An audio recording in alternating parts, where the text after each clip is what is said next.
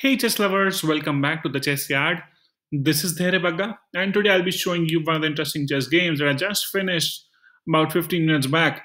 Now, I was playing here with a similar rated player, and I started off with d4. Opponent goes for e6 here. I played bishop to b6. I just closed the opening explorer here. Yeah, and after that, opponent plays b6, kind of trying to develop the bishop from b7 there. I went with c3, trying to make a solid pyramid in the center eventually. Opponent lines up the bishop. I go with knight to f3. Opponent develops knight to f6, and here comes e3, trying to solidify the center. Opponent goes for early c5 here, and I take on. Opponent takes back with the bishop with momentum, developing a piece, so it's good for the opponent. But I was okay because I wanted to make sure that my queen is lined up in the center and I can probably exchange the dark square bishops from there as well. So I place my bishop onto d6. Opponent doesn't take and plays a nice move, which is knight to e4, which actually displaces my bishop from here. I either can take or can come back onto either f4 or even g3. Opponent can take in that case, and I will take back and open up the h file. So stuff like that can happen, or you can trade off the bishops because you can't keep your bishop now. Two pieces are attacking it, and there's only one defender. So I took on the bishop. Opponent takes back with the knight, and here I went with queen to d6, making sure that opponent still faces troubles while castling.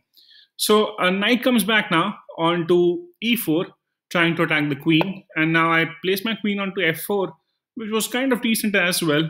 Opponent castles now, and I play bishop onto d3, attacking the knight. Knight goes back onto f6, and here I place my queen onto h4. Now, yes, I'm threatening to take on h7 with a couple of pieces, but that's not checkmate because knight is defending it. So I need to displace this knight is my next criteria here. So most likely what I would have done is place knight onto g5, trying to pressurize here further. So I thought, let's just kill the knight and solve the trouble.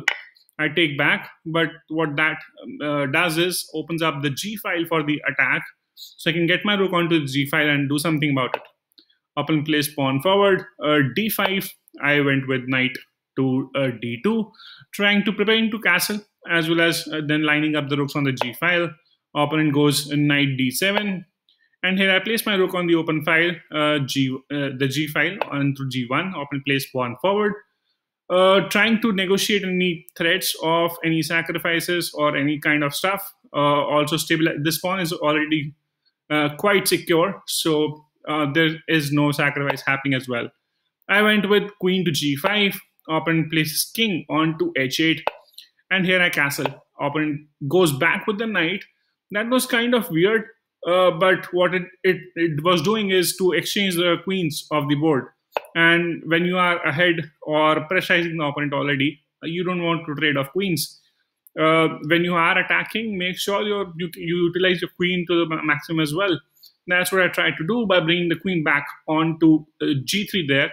Maybe trying to double up, triple up, maybe just then slide the queen, have a sacrifice here with the bishop and the rook as well, and then eventually checkmate. Opponent gets a rook onto c8, and I started the pawn march by placing h4. Now what h4 is indicating is I'll push it to h5 and h6, and then g7 will always be a weakness. Now the best move in the situation is to get the knight out so that you prevent pawn from moving forward, because then you can take with the knight itself. But here my opponent places h5, which I thought it is actually calling out for a sacrifice. Sacrifice of the bishop, take a pawn, opponent takes back, you take back with the queen, and you can manufacture some stuff from there, is what I believed. Didn't calculate it wholly, but I thought it's a 5-minute blitz. I will have some time to calculate even after I take it. This was so tempting, I couldn't stop my mouse, and I just went on with the bishop takes pawn. Opponent takes back, and I got the second pawn as well, which was good enough. I knew I'll get at least 2 pawns for the bishop, if not the checkmate eventually. So that was good. Now I'm threatening checkmate from g7. Opponent places queen onto f6. If you see, the computer's best move is to play queen to e7, so that then you can place your queen in between, and then queens can be exchanged. What happens with queen to e6 is that after I take the pawn, now opponent has to get the knight in between or the queen, and whatever you get, there's a deflection happening next. So I take on the knight, and now it's a check. Either you just put your king up and don't take, or you could take and lose the queen. That's what happens, and anything from there was bad. Opponent tries to run away with the king. I got my rook active, a check, pushing the king, trying to get my knight into activity as well. And here comes d4, knight to d4, which was the last move of the game as well, because I am threatening to take on the pawn. I am attacking with the knight, couple of pieces already, attacking the rook as well, and I have other rook also lining up maybe. So this was completely brutal, I would say, and yeah, and I enjoyed it. That sacrifice worked out, and even if my opponent would have played the best combination from there, the game was still in control, I would say. It was not something where it was tough to win it from there, because here, if you see the best move, still I am 0.3, like it's just simply almost equal position, because you get the queen in between. Now I can trade off. But even if this setup is there given to me, I would say I fancy my chances.